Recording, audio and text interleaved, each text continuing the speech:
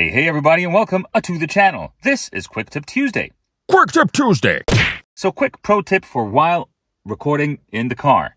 What I've been doing so far is connecting the iRig Pro to a shotgun microphone and just holding it like that. But if you use a cable, a very inexpensive, disposable cable that you do not really care about, then you get this setup. And how is this helpful? This seems more cumbersome. Let me show you. If you have a longer session, you can tie this really snugly, and that's why the cable needs to be disposable, on the mirror right here. And then the iRig can hang like this, and then you can even turn it and tailor fit it to your position where you want it. Isn't that marvelous? How many voice cracks can I perform in one video? So basically you have your script in front of you. You don't have to hold the iRig, and you have one hand free.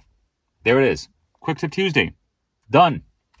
Like the video, subscribe to the channel for more where this came from, and I'll see you guys on the next one. Till next time, remember, be kind.